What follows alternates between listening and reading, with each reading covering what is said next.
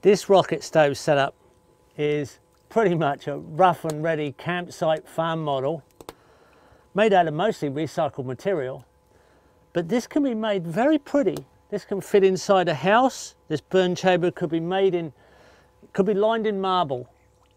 This could be a very beautiful system, and if you learn to light it the right way, there doesn't need to be any smoke inside the house, and you get this almost free or a very small amount of fire and produce a very large amount of hot water. These can be made to look very, very attractive.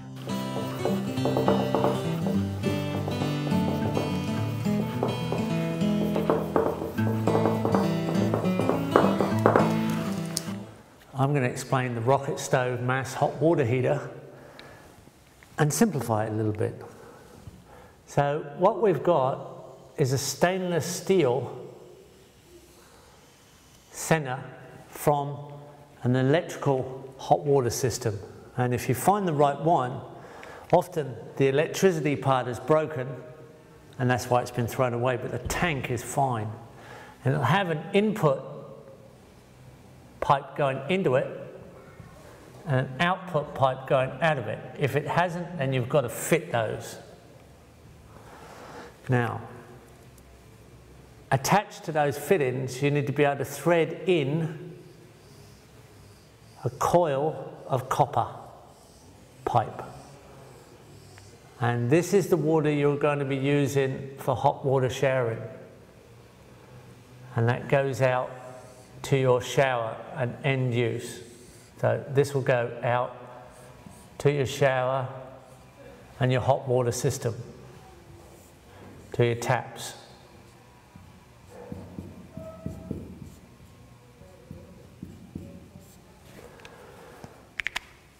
And this is the water input. This is water coming in. The water comes in, goes through the pipe running through the middle of the system and out the other end, and by the time it comes out here, it's actually hot water, and then goes out as hot water wherever you pipe it off from there. So this tank needs to be full of water itself. This is a different water. This is not the water you're showering in. This is just the mass inside the tank that we're going to get hot. And as that water gets hot, the water passing through it picks up that heat in the copper pipe, because copper transfers heat so well, and is your standard hot water pipe, and then gets heated on the way through this long coil inside the hot water. So we also need a pipe going into that water itself to top that water up. So we need an input pipe for mass water. Then we also need another pipe at the top, and that's just to blow water off if it steams. So you could call that the steam outlet. Otherwise it gets dangerous. This thing can explode. It's a very expansive process. Turning water into steam causes enormous explosions. So you must have this. This is steam outlet. And that's the working mechanism in the middle. That's the stainless steel tank. Now, to capture that, we need to put that inside another tank. They have a 44-gallon drum.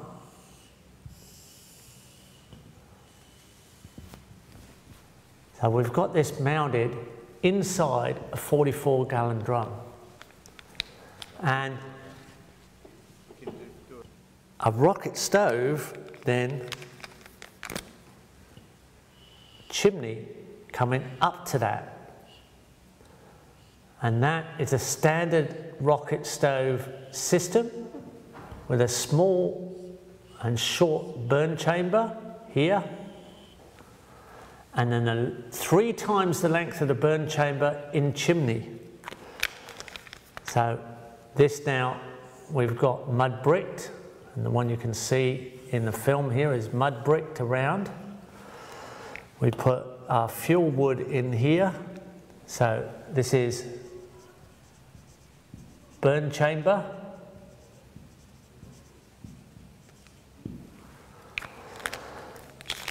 Our fire is lit in here and is drafted this way.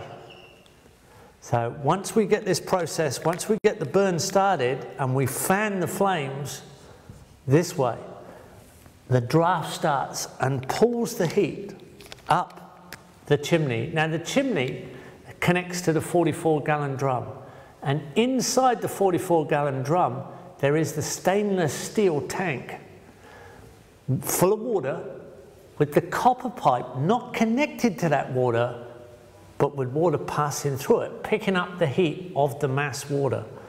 So now that hot air rises, goes over the tank, comes round, goes over the tank again, comes round, goes over the tank again, and over the tank again, and eventually, in our case, comes out of a chimney at the other end.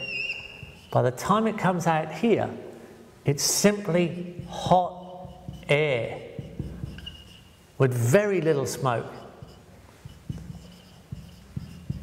If we're going well and we know our fuel, no smoke. It's already gone past the smoke stage.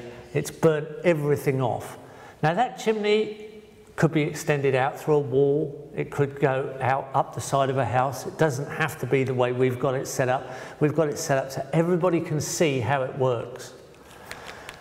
Now, we go one layer on from this. You've got to go a little bit further now, because the reason this is burning here at 800 degrees centigrade, up to 1,000 degrees centigrade here, and only coming out as hot air here, is the energy of the heat has been taken by the mass of water in the stainless steel tank.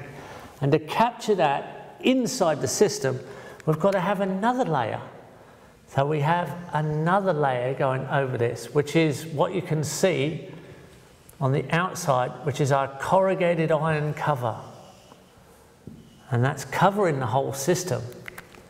And in between that and the 44-gallon drum, or what you call in metric, a 200-litre drum, there is standard fireproof insulation.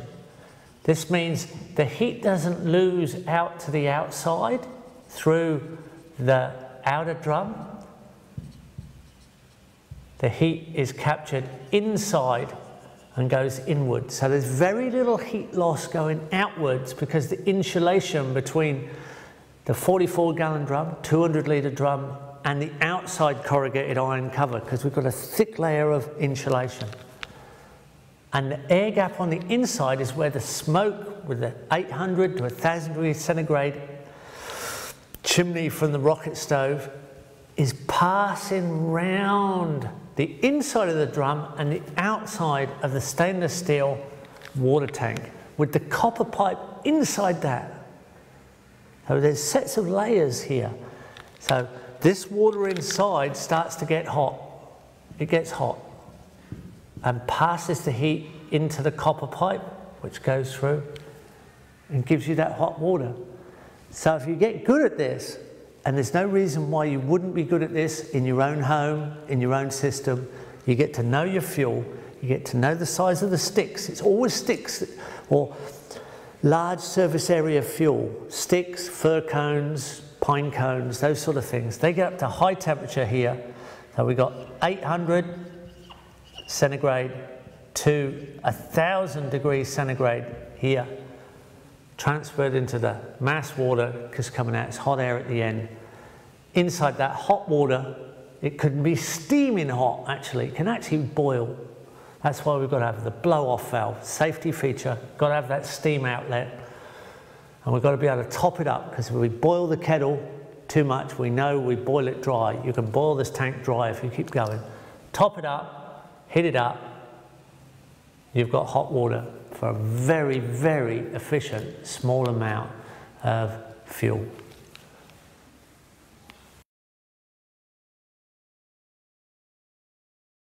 Okay, I'm going to light our rocket stove here. Hopefully just with one single match.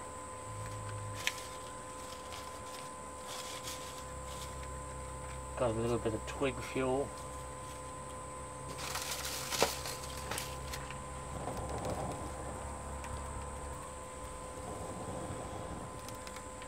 Once I get it drawing, now it's already drawing in the direction of the rocket,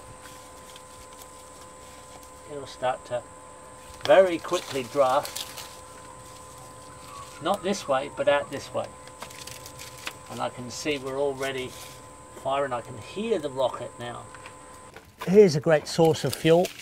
A lot of people have pine cones. They really catch fire quick.